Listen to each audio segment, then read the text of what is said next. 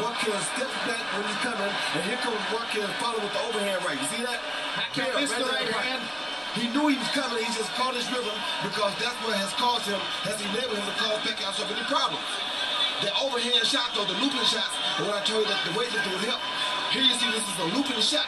So that's the shot, bam, right on the button that the weightlifting definitely will help you with. That's the hardest and most dramatic shot we've seen in the sport since Sergio Martinez knocked out Paul Williams on November 20, 2010 in Atlantic City with a very similar shot. And Martinez is sitting about 8 feet away from where Pacquiao lies face down at that moment. And Pacquiao had no clue that that punch was coming back at him.